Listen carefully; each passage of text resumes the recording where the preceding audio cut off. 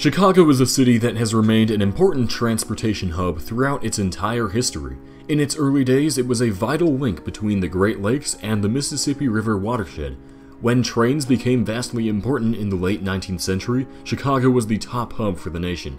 And as airplanes became increasingly widespread, Chicago was quick to establish itself as the leading city for commercial air service. O'Hare International and Midway International airports are, to this day, two of the nation's busiest airports and largest hubs for the largest airlines. Today, we will be comparing these two airports and all that they have to offer.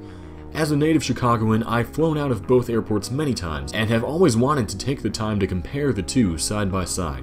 So, let's begin. Here's some really brief history and context about each airport to get us started. Both O'Hare and Midway are located within the city limits of Chicago. O'Hare is located on the far northwest side and is connected to the rest of the city with a tiny strip of land. It's a little Chicago island in the northwest suburbs. Well, not so little, the place is huge. Midway, on the other hand, is well within the city limits and is entirely surrounded by tightly packed Chicago neighborhoods. It was first opened in 1923 with one runway and was mainly used for airmail. By 1926, it began offering commercial flights, and it grew to have 4 runways by 1928. From the years 1948 to 1960, Midway was the busiest airport in the world. It was named Midway in 1949 to honor the Battle of Midway. O'Hare Airport was the first major airport designed in a post-World War II America.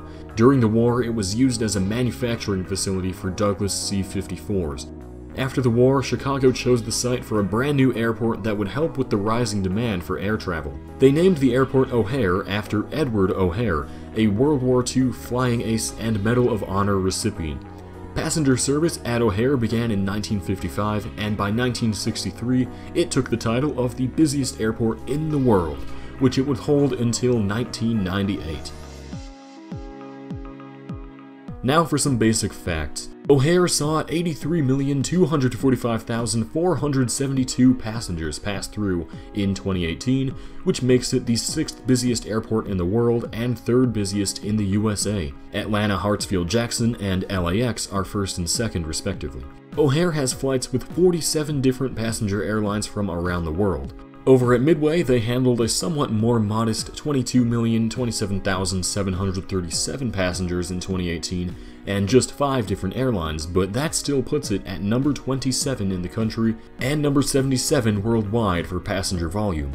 O'Hare's top domestic destination is LaGuardia in New York City, and its top international destination is London Heathrow. Midway's top domestic destination is Atlanta Hartsfield-Jackson, and internationally, it's Cancun, Mexico. O'Hare has 7 runways, Midway has just 5. O'Hare serves as United Airlines' largest hub, and United's headquarters are in fact in the Sears Tower in downtown Chicago. American Airlines also has a large hub at O'Hare, as do Frontier and Spirit. O'Hare has 4 different terminals, 1, 2, 3, and 5. Yes, you heard me right, there is no Terminal 4 at O'Hare. Each terminal at O'Hare acts as the main center of action for different purposes. Terminal 1 is mainly used for United, 2 is for Delta and some Canadian flights, 3 is mainly American, and then 5 is mostly for international airlines. Over at Midway, Southwest Airlines has come to completely dominate commercial activity. Midway is Southwest's largest focused city. There's just one terminal with 43 gates, 34 of which are exclusively used by Southwest. How about getting to the airport? That seems important. Since both airports are actually located in the city of Chicago, public transportation to both airports is extremely easy. The CTA, or Chicago Transit Authority, Blue Line has its northern terminal at O'Hare, and the Blue Line runs across the north side of the city, through the Loop, and then out through the west side of Chicago, Oak Park, and Forest Park. Commuters out in the suburbs can take the Metra, which is Chicagoland's commuter rail service, to O'Hare. The North Central Service line makes several stops just east of O'Hare. Getting to O'Hare via the expressway is extremely easy as well.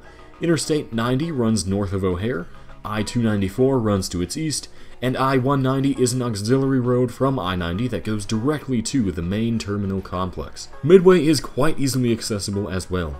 The CTA Orange Line has its terminal at Midway, and the Orange Line runs through the southwest side of the city and loops around the, well, loop. I-55 runs about a mile and a half north of the airport as well. Multiple CTA buses run directly to Midway also. Once you're at either O'Hare or Midway, what is there to do while waiting for a flight?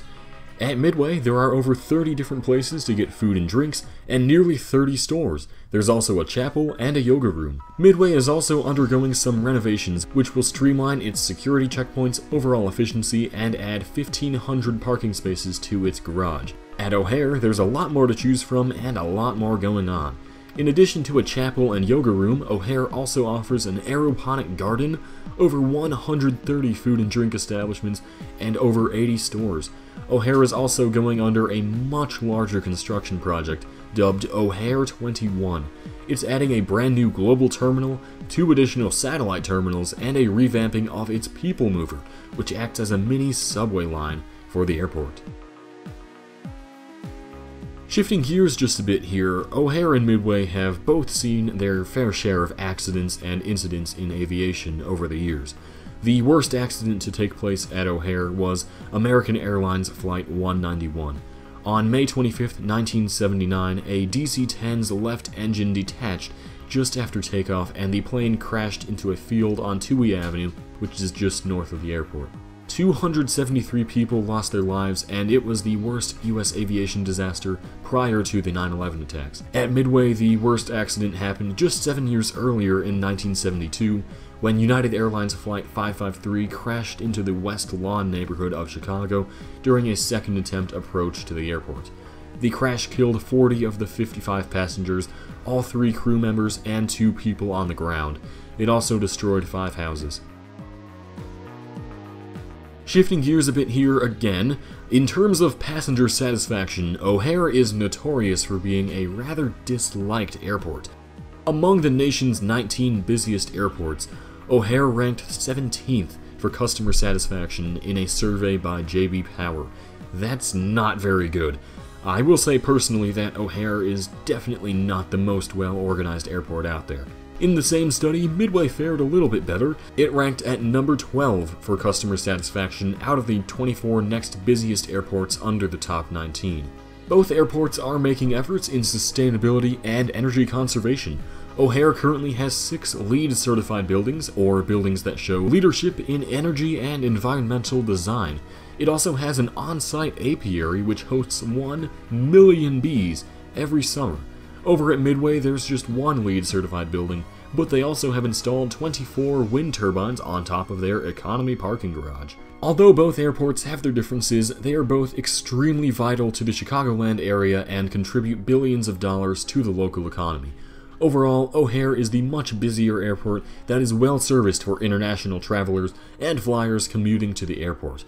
Midway is an airport that has been well designed for domestic flying and those operating on a budget. Hopefully this video helped you learn more about the 2 major Chicago airports.